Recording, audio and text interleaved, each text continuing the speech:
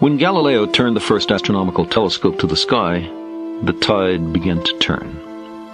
He discovered that Jupiter had a little retinue of moons circling it, the inner ones orbiting faster than the outer ones, just as Copernicus had deduced for the motion of the planets around the sun. He found that Mercury and Venus went through phases like the moon, showing they orbited the sun. Moreover, the cratered moon and the spotted sun challenged the perfection of the heavens. This may in part constitute the sort of trouble Tertullian was worried about 1,300 years earlier, when he pleaded, quote, "If you have any sense or modesty, have done with prying into the regions of the sky, into the destiny and secrets of the universe," close quote. In contrast, Galileo taught that we can interrogate nature by observation and experiments. Then, quote, "facts which at first sight seem improbable will, even on scant explanation, drop the cloak which had hidden them, and stand forth in naked and simple beauty," close quote. Are not these facts, available even for skeptics to confirm, a surer insight into God's universe than all the speculation of the theologians? But what if these facts contradict the beliefs of those who hold their religion incapable of making mistakes? The princes of the church threatened the aged astronomer with torture if he persisted in teaching the abominable doctrine that the earth moved. He was sentenced to a kind of house arrest for the remainder of his life. A generation or two later, by the time Isaac Newton demonstrated that simple and elegant physics could quantitatively explain and predict all the observed lunar and planetary motions, provided you assume the sun at the center of the solar system, the geocentrist conceit eroded further. In 1725, in an attempt to discover stellar parallax, the painstaking English amateur astronomer James Bradley stumbled on the aberration of light. The term aberration, I suppose, conveys something of the unexpectedness of the discovery. When observed over the course of a year, stars were found to trace little ellipses against the sky. But all the stars were found to do so.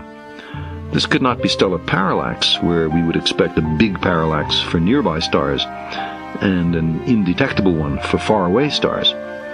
Instead, aberration is similar to how raindrops falling directly down on a speeding auto seem to the passengers to be falling at a slant. The faster the car goes, the steeper the slant. If the Earth was stationary at the center of the universe and not speeding in its orbit around the sun, Bradley would not have found the aberration of light. It was a compelling demonstration that the Earth revolved about the sun. It convinced most astronomers and some others, but not, Bradley thought, the anti-Copernicans. But not until 1837 did direct observations of the stars prove in the clearest way that the Earth is indeed circling the sun. The long-debated annual parallax was at last discovered, not by better arguments, but by better instruments. Because explaining what it means is much more straightforward than explaining the aberration of light, its discovery was very important. It pounded the final nail into the coffin of geocentrism. You need only look at your finger with your left eye, and then with your right, and see it seem to move. Everybody can understand parallax. By the 19th century, all scientific geocentrists had been converted or rendered extinct. Once most scientists had been convinced, informed public opinion had swiftly changed, in some countries in a mere 3 or 4 generations. Of course, in the time of Galileo and Newton, and even much later, there were still some who objected, who tried to prevent the new sun-centered universe from becoming accepted or even known. And there were many who at least harbored secret reservations.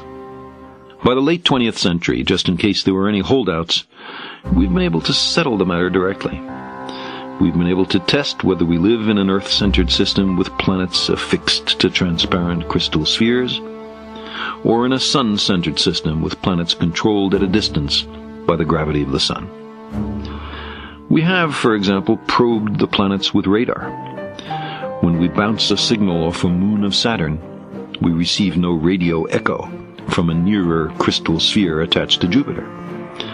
Our spacecraft arrive at their appointed destinations with astonishing precision, exactly as predicted by Newtonian gravitation. When our ships fly to Mars, say, their instruments do not hear a tinkling sound or detect shards of broken crystal as they crash through the spheres that, according to the authoritative opinions that prevailed for millennia, propel Venus or the Sun in their dutiful motions about the central Earth. When Voyager 2 scanned the solar system from beyond the outermost planet, it saw, just as Copernicus and Galileo had said we would, the Sun in the middle and the planets in concentric orbits about it. Far from being the center of the universe, the Earth is just one of the orbiting dots. No longer confined to a single world, we are now able to reach out to others and determine decisively what kind of planetary system we inhabit. Every other proposal, and their number is legion, to displace us from cosmic center stage has also been resisted, in part for similar reasons. We seem to crave privilege, merited not by our works, but by our birth, by the mere fact that, say, we're humans and born on Earth.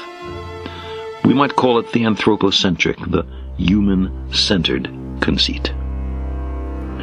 This conceit is brought close to culmination in the notion that we are created in God's image. The creator and ruler of the entire universe looks just like me. My, what a coincidence. How convenient and satisfying.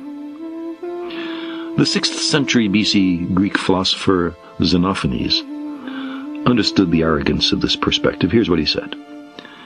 The Ethiopians make their gods black and snub-nosed. The Thracians say theirs have blue eyes and red hair. Yes, and if oxen and horses or lions had hands, and could paint with their hands, and produce works of art as men do, horses would paint the forms of the gods like horses, and oxen like oxen. Such attitudes were once described as provincial, the naive expectation that the political hierarchies and social conventions of an obscure province extend to a vast empire composed of many different traditions and cultures, that the familiar boondocks, our boondocks, are the center of the world. The country bumpkins know almost nothing about what else is possible. They fail to grasp the insignificance of their province or the diversity of the empire. With ease, they apply their own standards and customs to the rest of the planet. But plop down in Vienna, say, or Hamburg or New York, ruefully they recognize how limited their perspective has been. They become deprovincialized. Modern science has been a voyage into the unknown, with a lesson in humility waiting at every stop. Many passengers would rather have stayed home.